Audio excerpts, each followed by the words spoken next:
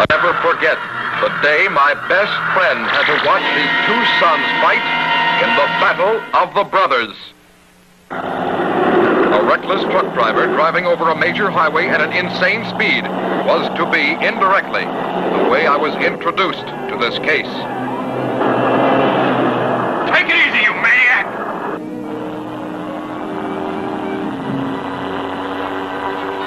Jenny, my secretary in my day-to-day work, when I'm disguised as Tobor the detective, was out for a pleasure drive. Did you see that truck? He's driving so fast, he'll probably cause an accident.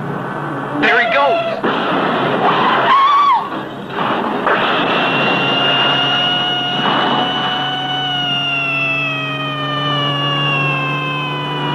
Awful accident.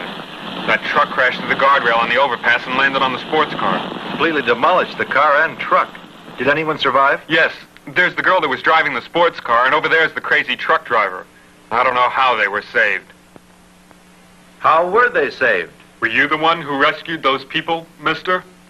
Doesn't matter, really. I'm turning this young lady over to you. And she seems to have come to.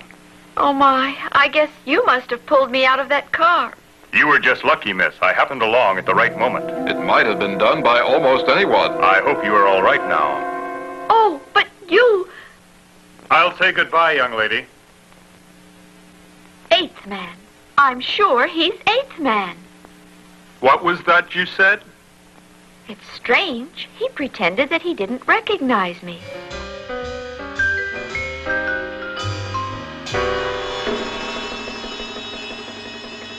I met the strangest man today, Tobor. Really? And who was the strange man, Jenny? Go on, guess. Who do you think, Tobor? Mickey Mantle? De Gaulle? Come on, you're kidding me, Tobor. All right, I'll tell you. It was eighth man. Eighth man himself? Yes, eighth man. What do you think of that? Eighth man? And you say you're positive about it? Come in, the door's open. It's him. Oh, dear. So we meet again, young lady. This is the man I told you about, Tobor. What a strange coincidence. I assume you are Detective Tobor. My name is Ken. He does look like eighth man. I'm here on business, Mr. Tobor. May I sit down? Oh, excuse me. Yes, of course. Please be seated. Ken saved me after that auto accident I had, Tobor. Is there any reason why you stare so intently at my face? No. You said you were here on business? Can you locate a missing person for me, Mr. Tobor? I can try. Who is it? The man I am looking for is a scientist who disappeared about 5 years ago from the military laboratory of the Republic of Armaco. I have reliable information that he now lives in seclusion in this country. His name is Genius, and he's a professor. Can you find him? Well, can you? You said Genius? That's right, Tobor, Professor Genius. Oh, I see. Well, You come highly recommended as a detective. I don't think you'll have any trouble locating Professor Genius for me, Mr. Tobor. I'll keep in touch. Wait, just 1 minute, please. Why does he want the professor? I'm going out, and I have no idea when I'll be back, Jenny. Very well. Mr. Tobor certainly got excited about something.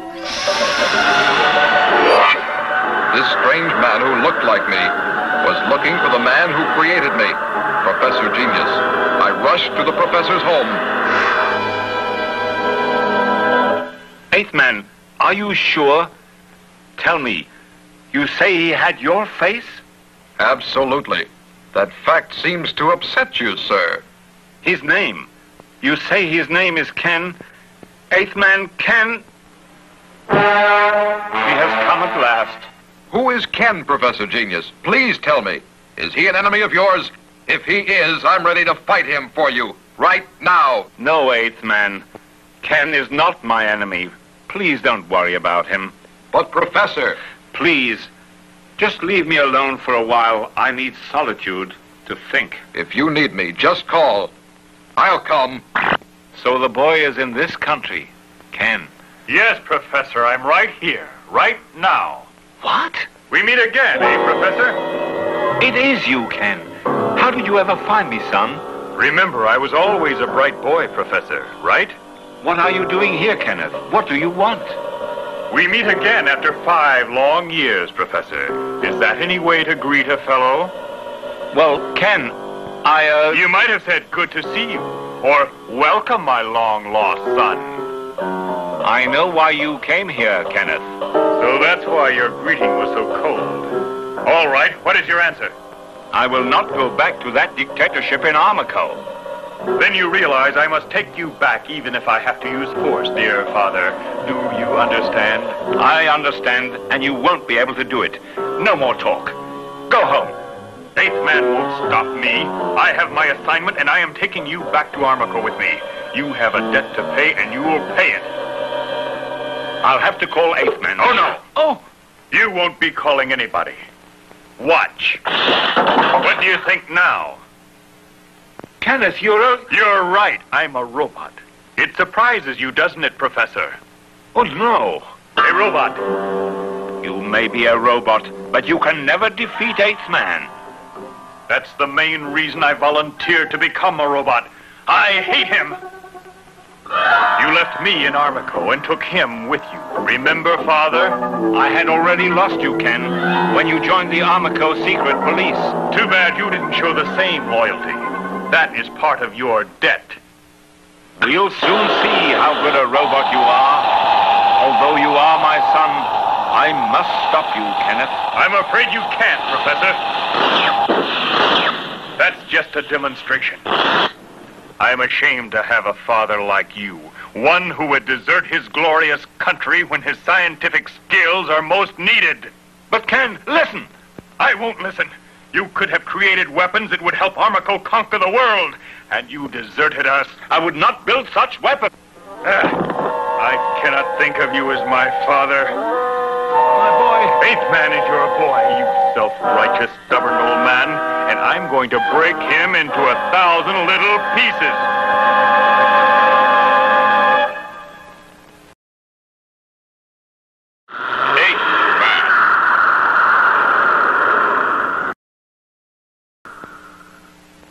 You know, Professor Genius is acting very strangely about this young fellow, Ken. I don't know what to do, Chief Fumble-Thumbs. I don't understand it, but he must have a reason, I guess. I'll activate my memory projector. Now, let's watch. Amazing. He looks exactly like you, 8th Man. Did Professor Genius tell you anything at all?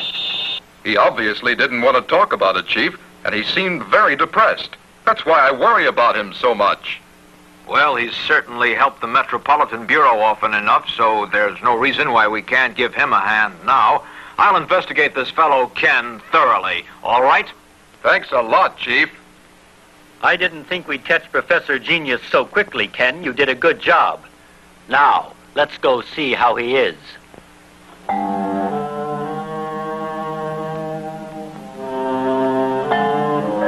Are you prepared to go back to Armico and work in our laboratories? I will not make weapons for conquest, and you, Dr. Goal, shouldn't either. I don't want you to lecture me, my dear professor.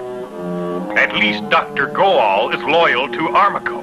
That's certainly more than can be said for you. You are a traitor. As a matter of fact, Dr. Goal built this robot body for me. I feel as close to Ken now as you do to 8th Man, Professor. Can't you realize what a terrible time I had explaining to my superior in the secret police after you deserted? I made a solemn promise to make up for what you had done to Armico, to destroy 8th Man, and to bring you back to work in the war laboratories of Armico. Ken volunteered to become the human material for a robot to replace the one you stole from Armico, the one from which you subsequently built 8th Man. Well, are you going to return voluntarily? I will not help your war-mad leaders. Confound it! Is this my father? This eternal idealist? Will you never change? All right. I'll come back to talk to you after I finish 8th Man. Stay away from 8th Man, please, Ken. Why? Are you afraid I'll destroy that precious robot of yours, Father? Well, I'll bring him back to you in broken fragments. Just you wait. Ken, don't try it. It hurts, doesn't it, Professor? It's almost like having two suns fighting against each other. Please stop them, Dr. Goal. They are both bound to get hurt. Don't you care about Ken at all? I have confidence that my robot can destroy yours, Genius. Why, you're mad. I'll make a deal with you, Professor Genius. You come back to Armico with us to work in the laboratories voluntarily, and I'll stop the battle between Ken and Eighth Man. I don't know. Make up your mind quickly. It may soon be too late. Tobor, what is it? You look so troubled lately. Can I help? Don't you even want to tell me about it? It might make you feel a little better anyway. Jenny, I'm afraid this is one thing you just can't do anything about. Tobor Detective Agency? Yes, Mr. Tobor is in. For you, Tobor, the chief. Good. We checked out that fellow Ken and found out his name. He's from the Republic of Armico, and his full name is Kenneth Genius. You're sure about the name? Kenneth Genius, Chief? You made sure it's Genius? Yes. Do you think he's related to Professor Genius? I don't know, Chief. The whole thing is very, very strange indeed. Well, what do you intend to do now, Eighth Man? Any idea? I'm going to have a talk with Professor Genius.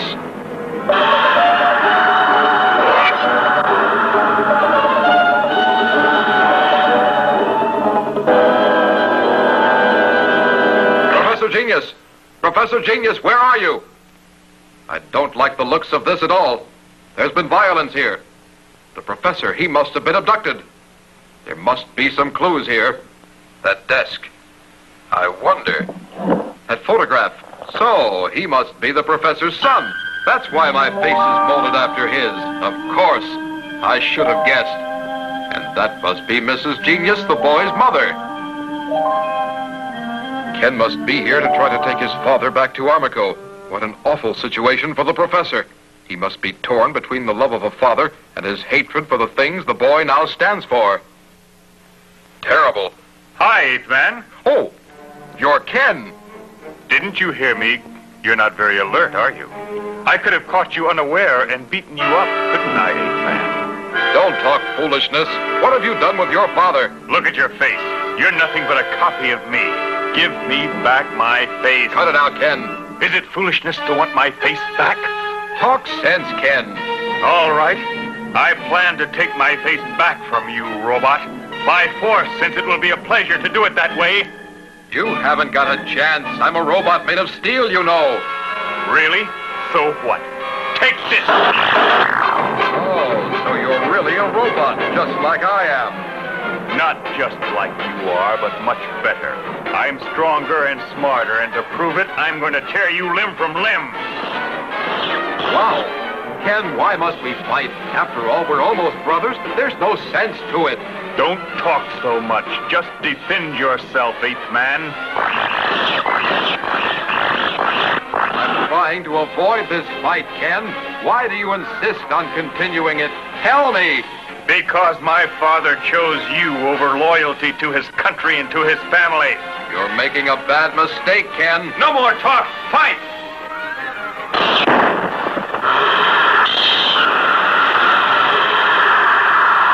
Trying to run away, you coward? Stand and fight me. I dare you. I'm running away so I won't have to hurt you, and you'll never be able to keep up with me. He's gone. Obviously, he's hiding. Eighth Man, listen to me and listen carefully. Come out of hiding and fight me right now. Or are you too frightened? I have an idea. Once I saved Jenny from serious injury. Don't you think I now have a right to get even for my help? I will give you time. Meet me here at 4 o'clock this afternoon to fight to the end. If you don't, I promise you Jenny will suffer for it. Think it over well. Would he actually do a thing like that? Poor Jenny, why should she be in the middle? Remember, 4 o'clock this afternoon. Be here, or I go get Jenny. What a terrible choice I was faced with. I could fight Ken and destroy him, and break his father's heart.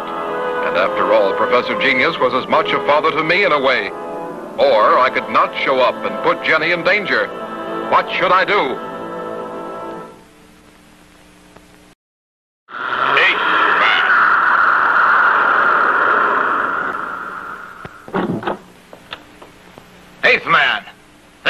you are. Thank goodness. I was worried. What will you do about that fight? That's just what I've been thinking about, Chief. Well? Ken's hatred of me is so intense, I'm afraid I'm going to find it necessary to fight him. But I don't want to hurt him. Well then, what on earth can be done? I'm afraid the fight will have to take place, and I can't be sure who will win. How can you say that?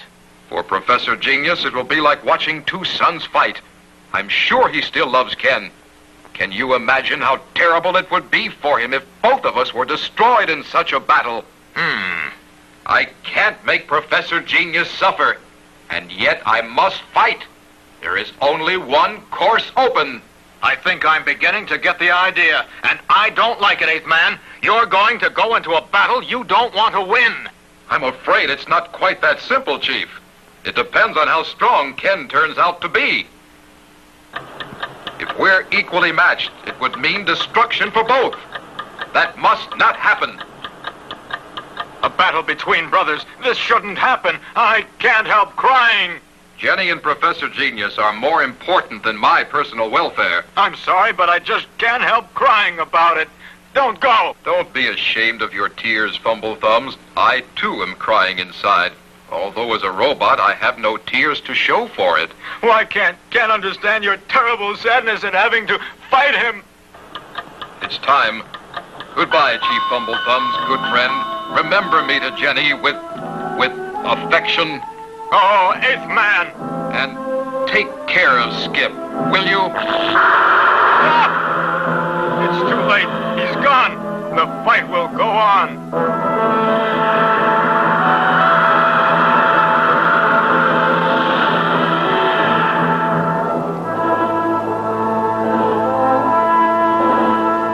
It's 4 o'clock. Maybe he won't come. He'll be here, I'm positive. Here he comes now. Now I'll finish you, Eighth Man. Eighth Man, must this go on? I'm sorry, Professor, but I have no choice. Ken, please. You just have to stop. We must fight. This is madness. Do you hear me? You are both my sons, and precious to me. Please don't carry out this terrible tragedy. I think you're ready to cooperate, right, Professor Genius? Agree to come to Armico and I stop the fight. Very well. There is no alternative. You win. All right, stop. Stop the fight, Ken. Absolutely not. Stop! I said stop right now, Ken. I have waited 5 years for this. I let myself be made into a robot for this moment. Ken, please, I don't think you can win. You don't believe that. You only say it thinking I would stop. But nothing on Earth could prevent this battle. Ready? I'm ready. Come on. Nothing on Earth can stop them now. He disobeyed me. He's completely mad. And now I must make a terrible choice. My true son, whom I have loved, but who is full of hate, or the son that loves me and fills my heart. I must choose.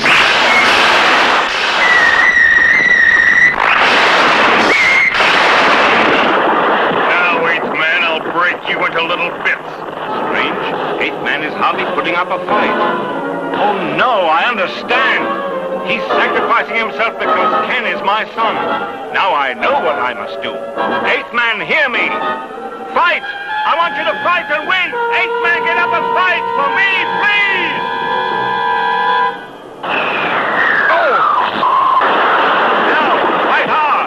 But your son! I wish you could both be saved, but I've lost Ken. So that's it. Eighth Man is your choice. I thought so. Well, it doesn't matter, Professor. I've hated you ever since you refused to help us conquer the world. What? No, my son. Here's the surprise. I call these my finger robots. They operate like 5 of my fingers. Now, do you think you can stop me, Eighth Man? Is this an invention of yours, Go-O? It is. And now Eighth Man is done. I wouldn't be too sure if I were you, Dr. Go-O. 1 against 5. He hasn't got a chance. Ignore the finger robots, Eighth Man. Concentrate on Ken himself. Yes, I understand. Finger robots, attack!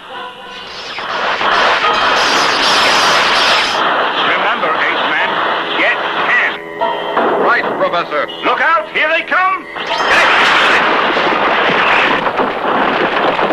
The finger robots!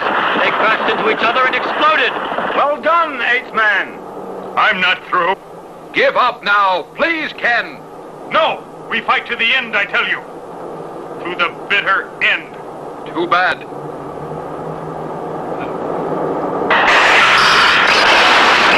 Enough, Ken.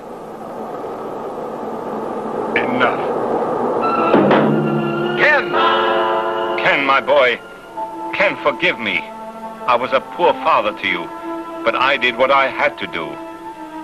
I am the one who should beg forgiveness, Father. I must have been out of my mind. It's better this way. Ken, my son, even as I hold you in my arms, I weep for what might have been. I'm thinking clearly for the first time. I love you dearly, Father. Please, try to remember me that way. Oh, Ken. Professor Genius, sir. At the very last, for a moment, I had him back. You seemed certain that I would win, Professor. How did you know for sure? Ken was a robot, except for his brain. He never had a chance, Professor. That's right. They couldn't duplicate your electronic brain, so they used his human one. No human brain could stand the pressure of such a fight. I see. And my electronic brain gave me greater speed. Well, it's all over. I'm afraid that is the way it was meant to be. But you suffered such terrible anguish, Professor Genius. As I have told you, a man must be prepared to suffer for that which he knows to be right. The future of all humankind was in the balance.